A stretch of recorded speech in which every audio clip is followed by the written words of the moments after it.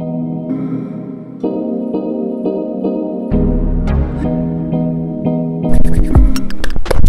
have made it this far. We've made it this far. Kim, welcome to Avenues of Wisdom. I'm also an occupational therapy student. There's many parts to us. I want to relay that to you. And if you haven't been here before, subscribe, like, comment, because I have some advice for you on your first level 2 for fieldwork, as I just started mine today. Your level 2s, how can you be best prepared to be successful in your rotation? Just like, well, I've had one day, but I've learned so much in my one day I wanted to share it with you. Going into what I experienced. So this is a 60-bed subacute facility, mainly geriatric population. There's ortho, there's cardiac, there is neuro. There's a wide variety of things going on here with this geriatric population. And the OT that I'm with, my fieldwork educator, he's awesome. Everyone's awesome. And what I see and what you have to be prepared for is a lot of co-treatment with PT, speech, and communication, as far as everyone's kind of, running around trying to, make sure they're on the same page when they're seeing this patient. There's a lot of patients coming in and going that are leaving from the hospital to this, the subacute, so they're going to be here at this facility from 5 to probably 14 days. And that's where, as far as us as OTs, we're helping them get back to we want them to be independent so that they can go home. And so we're working on, their ADLs, their activities of daily living, your grooming, your dressing, your toileting, your feeding, eating, all of these areas so that they can be independent and leave this facility. And what I had found most common after this first day, which felt like I had been there for a while. That's how nice these people were.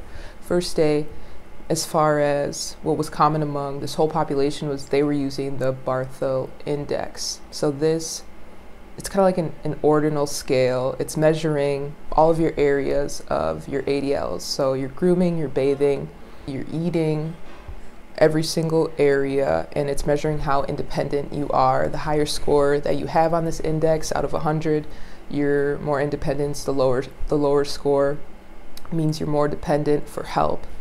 So that's kind of something that I would get familiar with. If you're entering this population, this geriatric population, they also use it for a lot of stroke patients, which they also have there.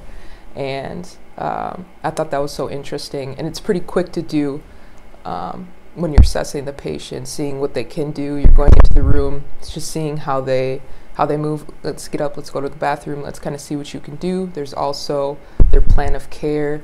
They carry iPads and they just walk around with their iPads if they need a document, so it's always with them. They're not, they'll sit down in areas and document, but that iPad is kind of always at hand in case they need to, relay this information, because, you could be seeing, around 7 to 8 patients a day, and it can, sometimes be a little bit overwhelming. So to have that iPad with all of the information in there, and just to type it in, your daily notes, real quick, and then you can move on to your next patient, because the documentation is a huge part of the patient care, besides actually being hands-on with the patient. And this is in the times of many changes. So there's an area straight for COVID unit, and they had an OT designated for that unit, and then the rest of the OTs are taking the rest of the facility. So that's how they divided theirs up. And I learned so much. How much you can just walk into the room and see what the patient is able to do. Obviously, there's some information before, or their notes if they've been seen previous days, that you can build off of, but it's always, we're working towards their independence and their functionality for their daily living. And that is the goal for all areas, whether that's dressing, toileting, eating. And that's a huge part of what OT does, especially with this geriatric population. So those are some of the things that I learned on my first day, actually. So I'm gonna keep you updated this week because I think it's important, and you know, I would like to know this information, and we'll see how I'm doing on day 5. Yeah, this is my friend. Oh gosh, she's gorgeous. She's a Norfolk. She's a pine, a northern pine. She's a Norfolk Island pine. Her name is Earthy. So she's a new addition to my desk area when I come home. She's there. We're gonna watch her grow, and stay tuned.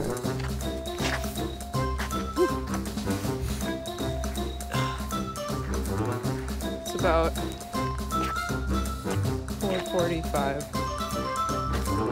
We're free. I can breathe. And you know, okay, let's flip this around. It's tripping me out. Completed.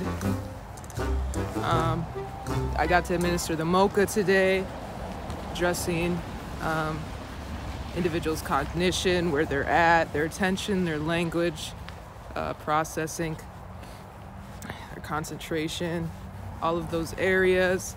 That was cool. I got to do more hands-on things with each of the patients, actually, and evaluation today. Got to fill out part of that, and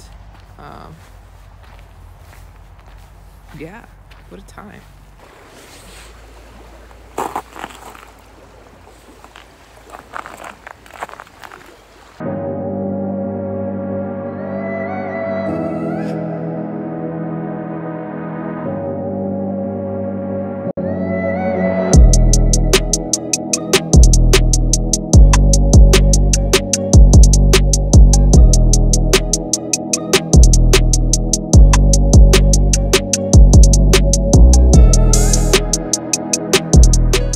I made it, day 5, first week of field work, first week.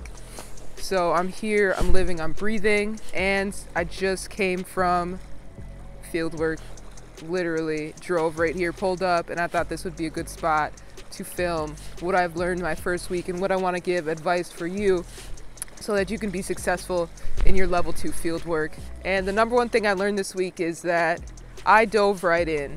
I felt comfortable with the patients, and my CI, he's awesome. He let me lead a couple sessions. I was able to document. It's more of a narrative, like I said earlier this week, your SOAP note. It's kind of just a summary of what you've done with the patient on how their ADLs, their independence, what types of exercises they're tolerating relating to their ADL participation. And so that's my number one advice. When you start your fieldwork, you need to just dive right in. There's no such thing as a failure. It's just lessons. And if you're open to learning, I think your CI will see that.